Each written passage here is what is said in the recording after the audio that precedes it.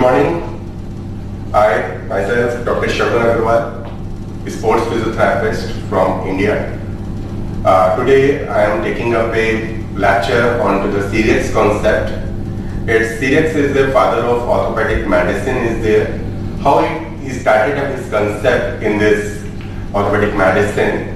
He used to see up a lot of patients and he found it out whenever the patient comes up, the only complaint he comes up with the complaint of the pain is there. And at that time, always the physician or the person used to go for the X-ray and then say, okay, it's only the soft tissue injury is there and you should take a few medicine and you should go for physiotherapy. Then he come to know what is the thing is there. If there is a soft tissue injury is there, so there should be a proper diagnostic part should be there through which we can come to know which part of the soft tissue is involved. Because if I see up this knee joint is there, so a lot of soft tissues are there. It is coming up from the first is the skin is there, then the fascia is there, then the muscles is there, ligaments are there, nerves, arteries, bursas, etc. are there. So he says from where the pain is there. So he introduced the concept that is called the selective tissue tension testing, in which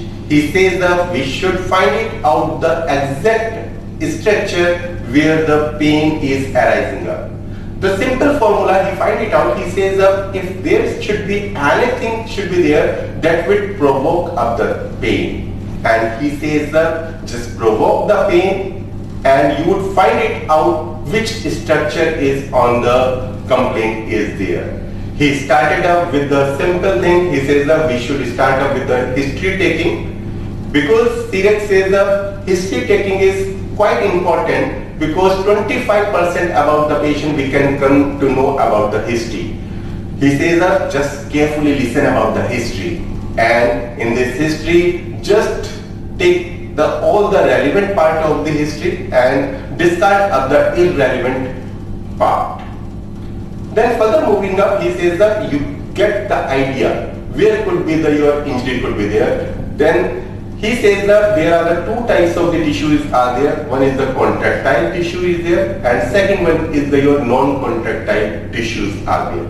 He says that what is the contractile and what is the non-contractile is there. He says that contractile tissue is the tissues which is having the capacity to contract, and in this structure comes up our muscles, tendons, tenoperiosteal region. This comes up in our contractile tissue, and in the non-contractile tissue he says the rest of the tissues, that is your ligaments, your bursa, your meniscus, all the fascia, these are all your non-contractile tissues are there. So he started up with the selective tissue tension testing, so that we can find it out the injury is in the contractile tissue is there or injury is in the non-contractile tissue is there. So he started up with the thing. He says that we should start up the examination with the active movement.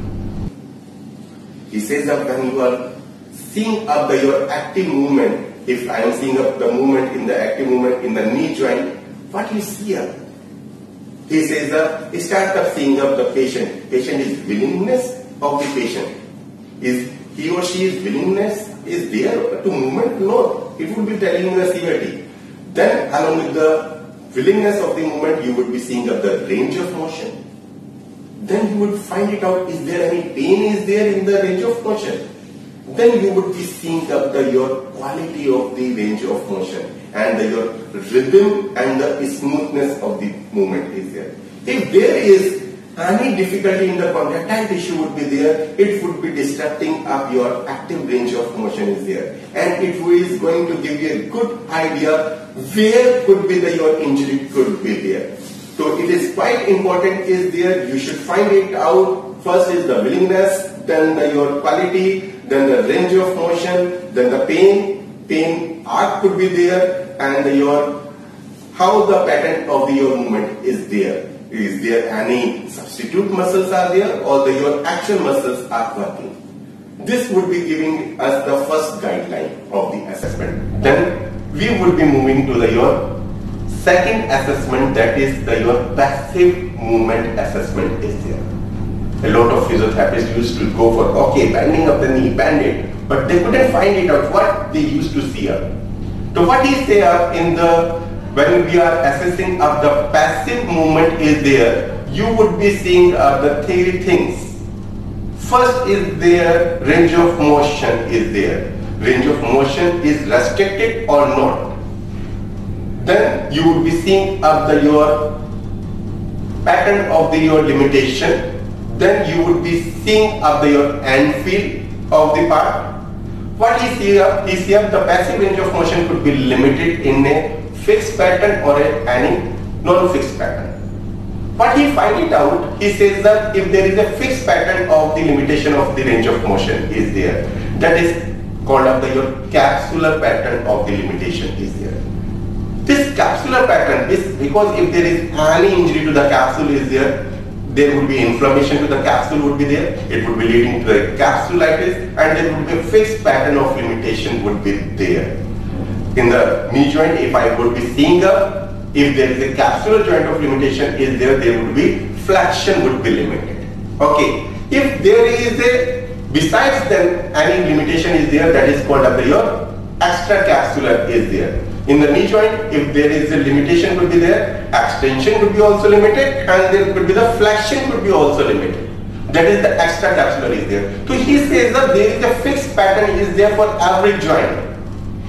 If it is your joint, shoulder joint is there, there would be the fixed pattern, capsular pattern of limitation would be there. That is, there would be the limitation of abduction, there would be limitation of the internal rotation would be there would be limitation of your external rotation, and there would be limitation of the flexion would be there. That is called up your capsular pattern is there. So he defines up that there every joint has got up a fixed pattern is there, that is your capsular pattern is. You can easily say up it is a capsular injury is there.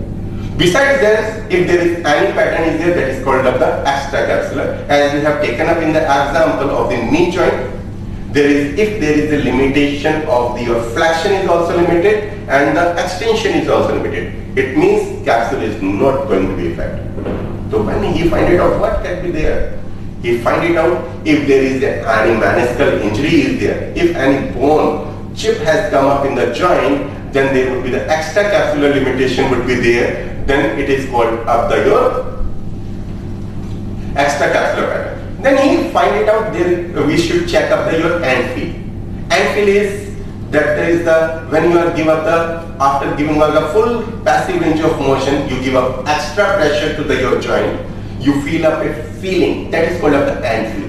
He says that there could be the normal end feels and your abnormal end feels are there.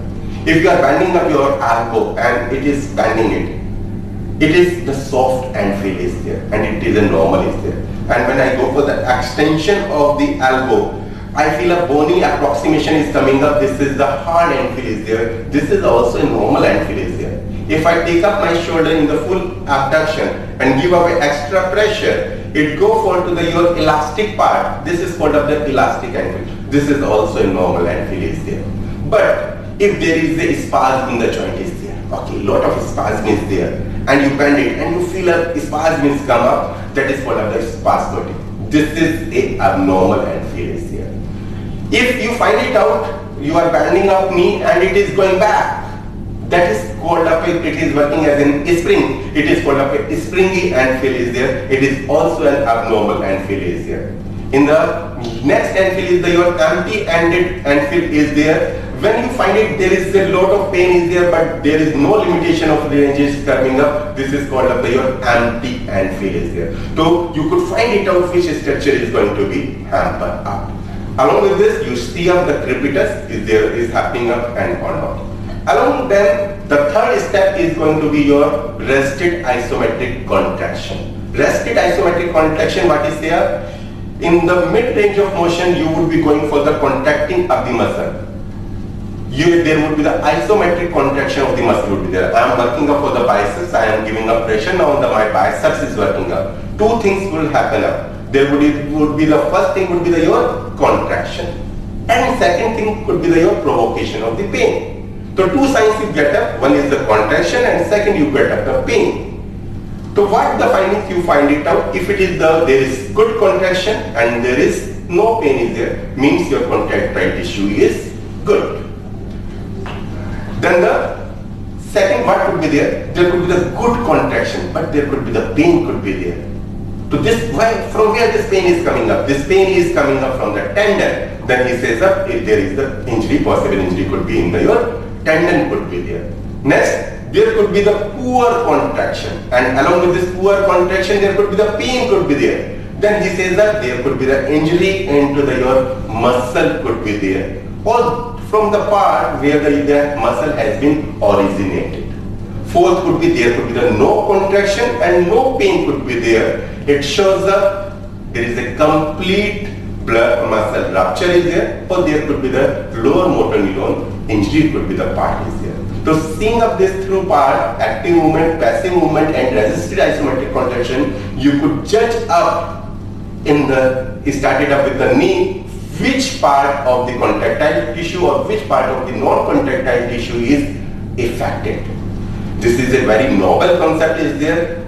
I would say of the whole the physiotherapy test and the diagnostic is based on your Cyriax is there. We should study up a lot on the Cyriax part, and I'm not a Cyriax certified physiotherapist, but from the basics I'm studying up from my bachelor's and the master's. I'm studying up a lot on the Cyriax. So I would say we should study up a lot on the Cyriax because he is the father of the orthopedic medicine is there, and there are lot of Cyriax techniques are there. In the next lecture, I would be discussing you about your Cyriax technique for the soft tissue treatment. Thank you.